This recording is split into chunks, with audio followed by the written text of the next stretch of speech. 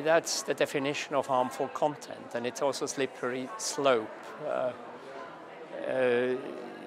In Western democracy, we usually have a liberal approach to freedom of speech, and that is, in the US maybe more so than in Europe, but nevertheless I think also in Europe the notion of freedom of expression, free speech is very important, and it's a pillar of our democratic societies.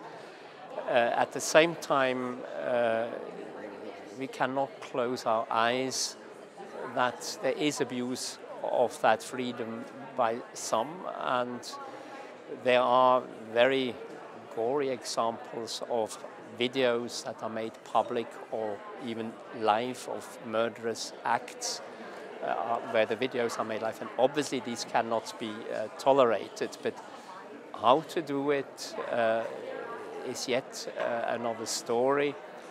Do you need humans who monitor everything? Can you leave that to machines to recognize? I think it's an issue the big platforms are fully aware of, but they struggle with it themselves. They realize that they offer something and they're being abused, but how do you control it? At the same time also, it's also an individual responsibility.